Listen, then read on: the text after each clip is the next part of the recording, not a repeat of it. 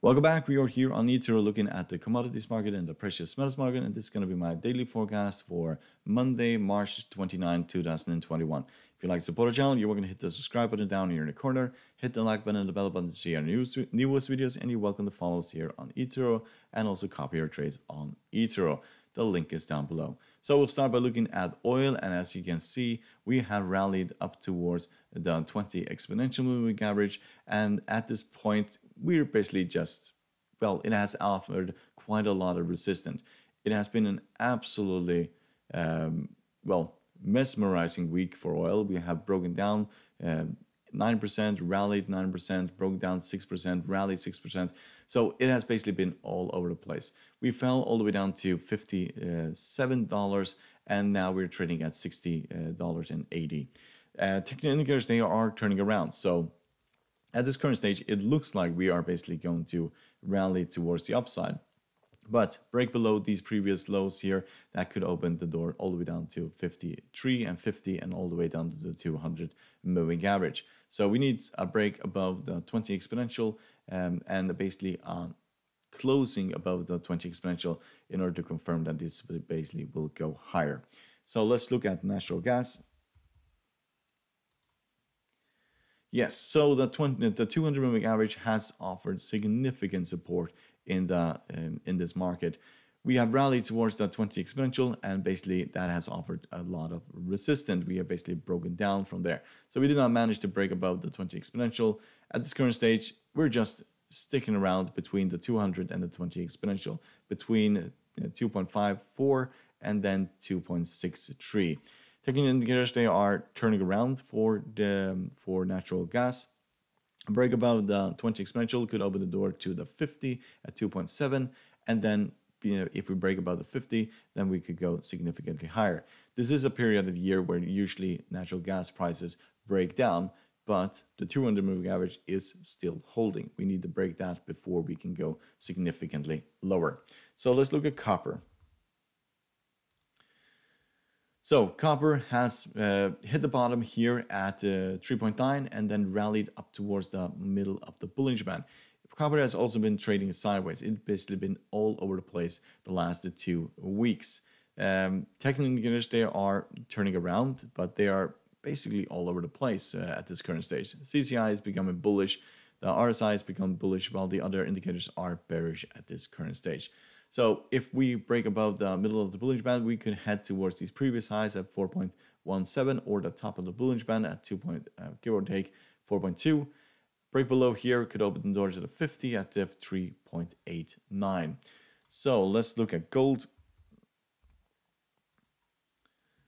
So gold is also just sticking around at the 20 exponential. We have tested it now for nearly a week and a half and have not managed to break above it. And usually when you test something this often, it just snaps to the downside. We have several examples of this. For example, right here, where we just stick around in the same area, nothing happens to the upside, and then you just collapse. So we could head towards the bottom of the Bollinger Band, which is at give or take 1700, or the very bottom here at the 1678.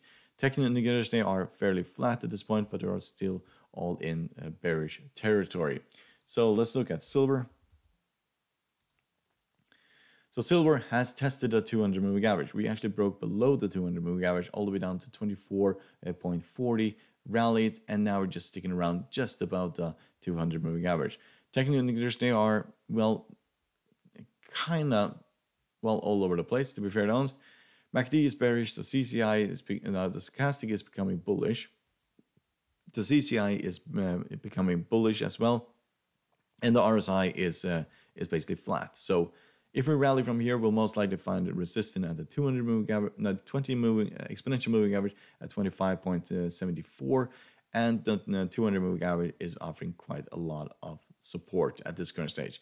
So we could just drift in towards a corner here, and then we'll have to rally to the upside or break towards the downside. So let's look at platinum. So platinum has rallied towards the 20 exponential. We're trading at 1181 at this current stage. Technical indicators there are turning around, but the MACD is bearish, the stochastic is bearish, CCI is becoming bullish, and the RSI is becoming bullish. So there is some momentum to the upside, but we need to break above the 20 exponential in order to go to these very highs here. Break below these previous candlesticks, that could open the door to give or take 1127. So let's look at palladium. So palladium broke out of this square that we've been trading in for several months. Now we're trading at 26.77. We had this massive rally up towards the 27.41, broke down, traded sideways, and now we have a rally yet again. Technical indicators, they are all bullish for this, but we're getting really close to the top of the bullish band, and we are overbought. So at this current stage, we couldn't expect this to pull back before going higher. So let's look at aluminium.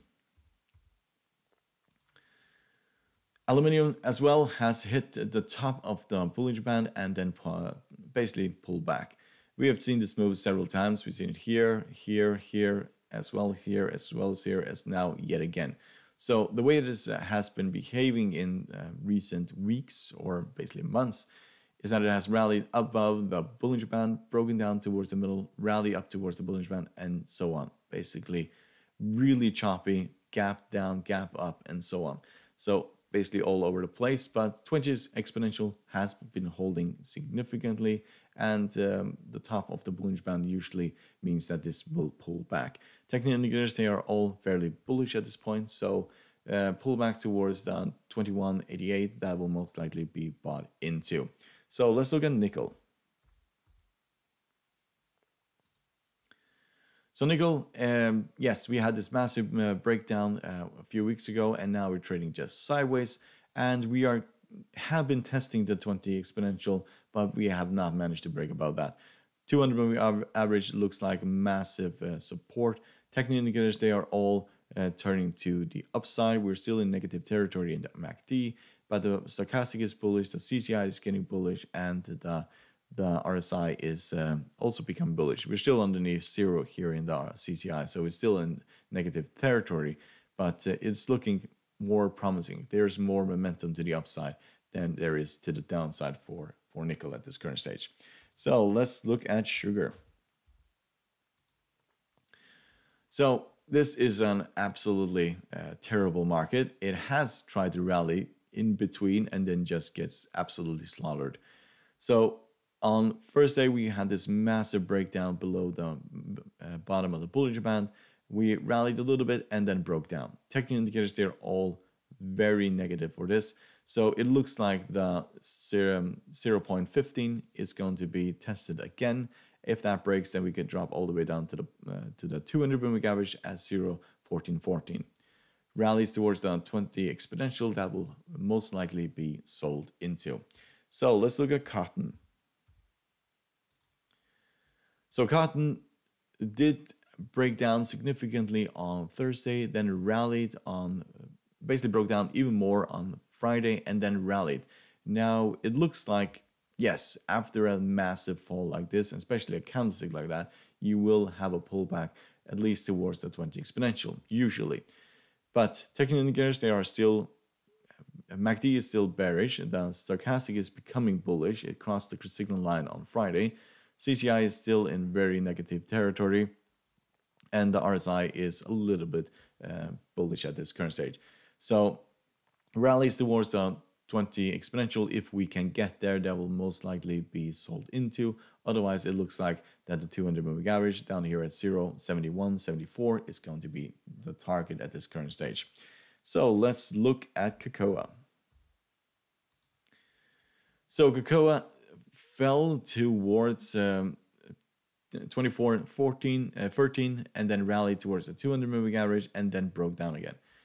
It is basically doing the same thing. We're just trending sideways, and it's basically all over the place. I would stay far away from this. Technical indicators, they are also all over the place. MACD is bearish at this point. Stochastic is becoming bullish. CCI is bearish, and the RSI is basically flat. So yes, I have not traded this in a long time, and the reason for that is because this can go either way. It's just a complete gamble. So let's look at wheat. So wheat continues to drop. Target here will most likely be 600. Break below that. Then we have the 200 moving average at the moment at 586. It will probably be at around 600 when we basically get to this point. So we'll basically be bouncing off there. But we are in a massive downtrend. Rallies towards the 20 exponential have all been sold into, and that will probably continue if we rally towards a 20 exponential again on Monday. So hope you found this helpful. You're welcome to support our channel by subscribing, hit the like button and the bell button to see our newest videos, and you're welcome to join us over here on eToro. The link is down below. Good luck and thank you very much.